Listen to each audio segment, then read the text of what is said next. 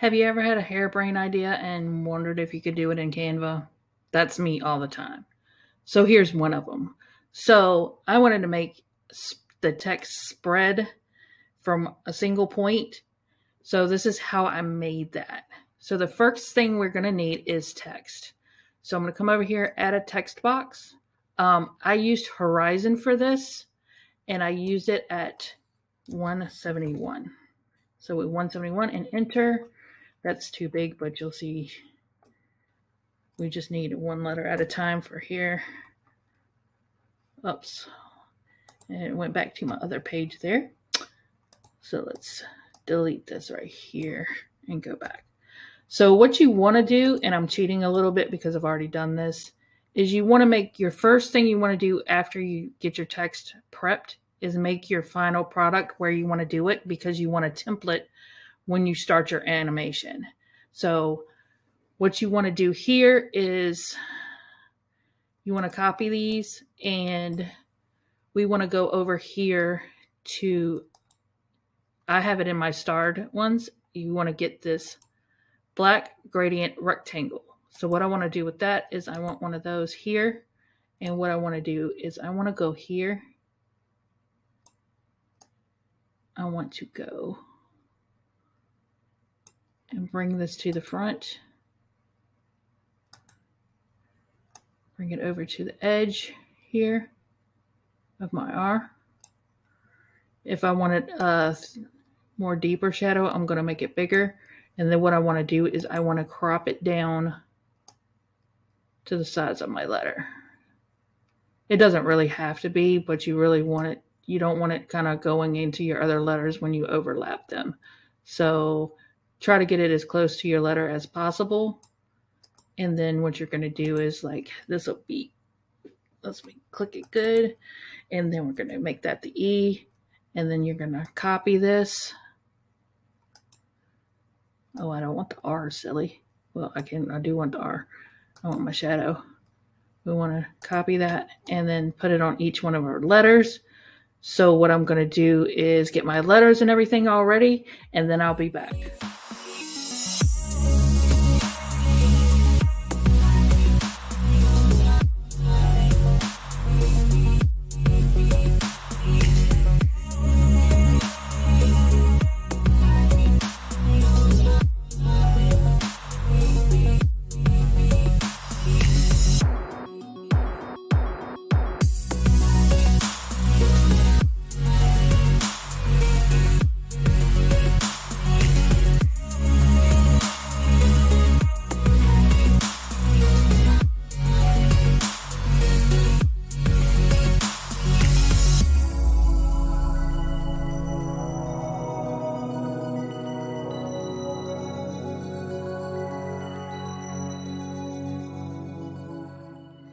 Okay, now you see that I've got all my letters ready to go. So what I want to do now, what I'm going to do too, hold on, I'm going to change the color of all these to pink.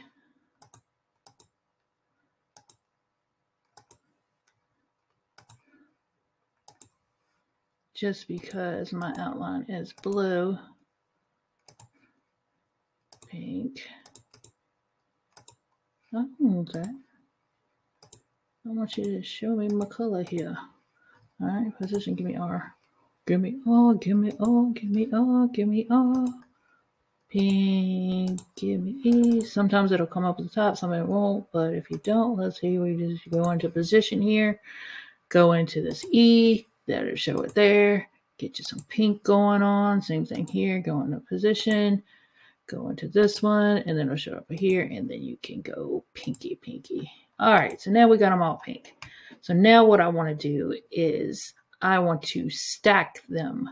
So what I want to do is my R is going to be on the back side of this.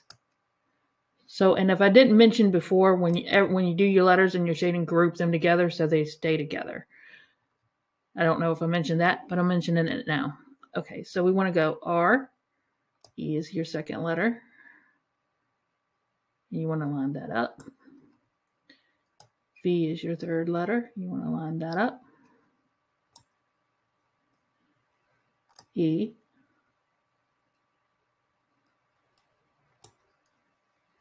A, and L. So what I want to do is this is how I want it to spread. So this is my template.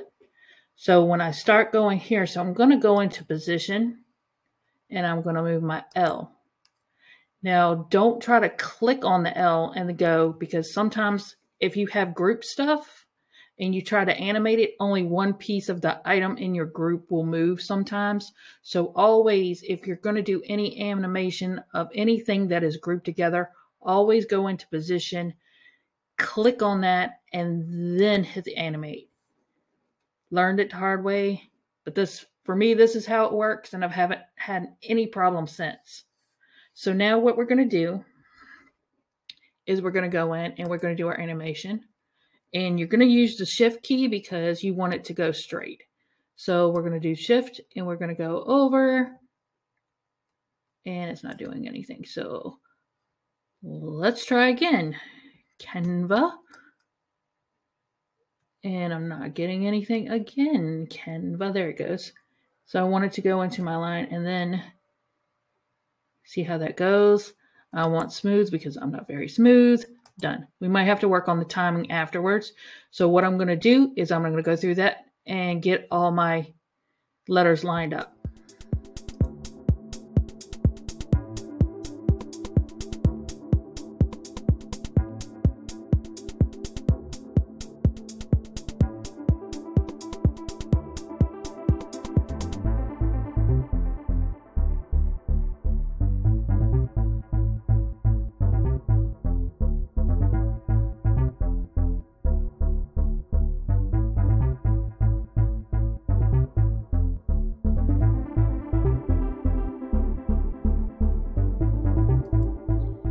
Now that we've done with our initial animation, what we're going to do is we're going to go through and we're going to test so we can see what it looks like. See what we need to reposition, see if we need to speed anything up. So the first thing we're going to do is we're going to take our template out so we can get a better look at what our animation is going to look like.